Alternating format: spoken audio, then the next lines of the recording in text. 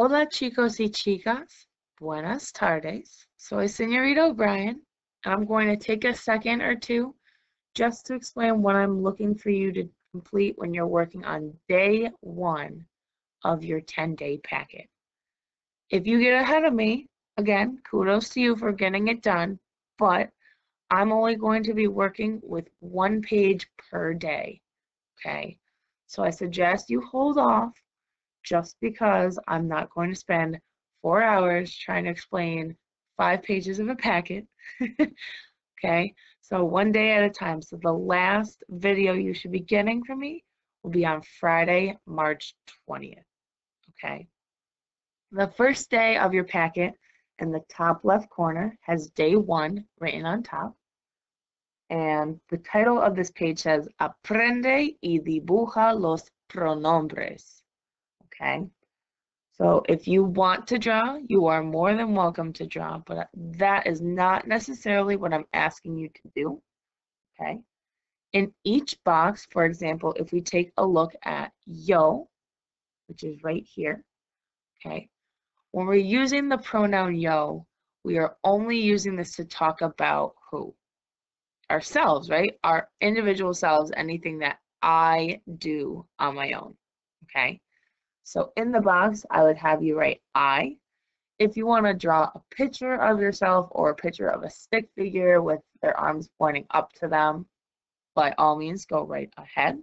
But again, you can skip the drawings as long as I know that you know what each pronoun is used for in Spanish, okay? For the remaining boxes, I didn't tell your classes on Friday, but I'm looking for at least 3 examples of when you're going to use the remaining pronouns, okay? So when we're using to, it's when we're what? Talking directly to another person one-on-one, right? So I want 3 examples of when we would use the to pronoun in Spanish, okay? And then on the top right, you have él and ella.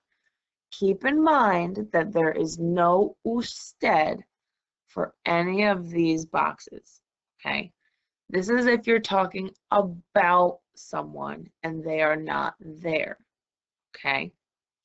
So give me 3 examples of when you would use either él or ella, or if you want to do 3 examples of just él and 3 examples of just ella, again, that is up to you.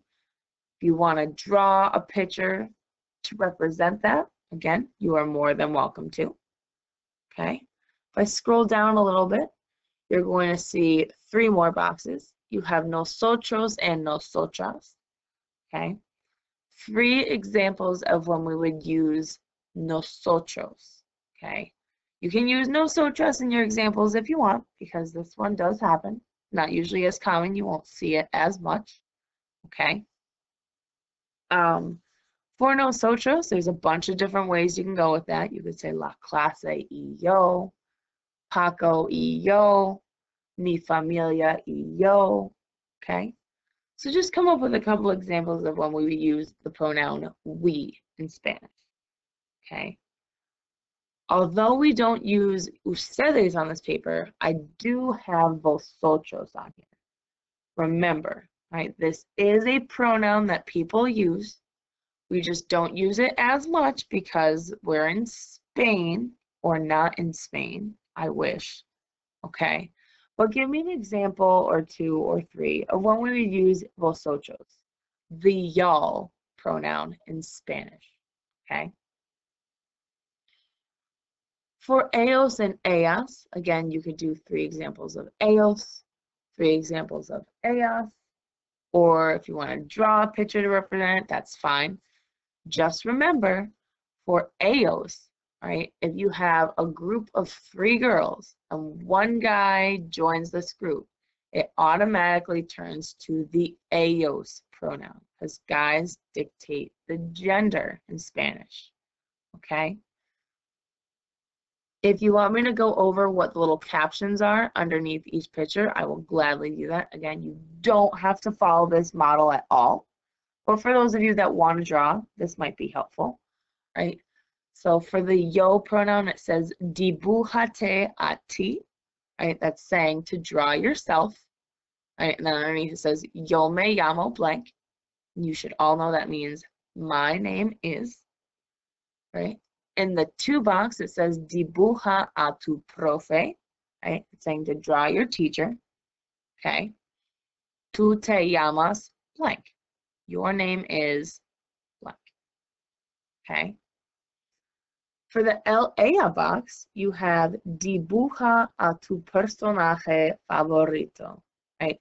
This is saying to draw your favorite character. Could be from a TV show, a movie, a book, right? Or any pop culture thing, okay? Él o ella se llama blank. His or her name is blank. For the nosotros box, it says dibújate con tus amigos y amigas, right? Saying to draw yourself with your friends. Nosotros nos llamamos. We are blank, and then you write their names, okay? For vosotros and vosotras, it says dibuja a tus compañeros de clase. Right, it says to draw your classmates here. Vosotros os llamáis blank, right? Y'all are named blank. And then for the ellos box, it says dibuja a tres personas de tu familia. Ellos se llaman blank, blank, y blank. Right? That one for ellos is saying to draw 3 people in your family. Their names are blank, blank, and blank. All right, so I think that covers most of what I'm looking for you guys to do today in your packet. Again, please don't get ahead of me just because if you mess up, all right, this is the only packet you have unless you have access to the digital copies and can print out another one. All right, just take your time working on this. Tomorrow at noon, I will have up a video to show you how to work on page 2. Hang in there, guys. We can get through this together. Adios.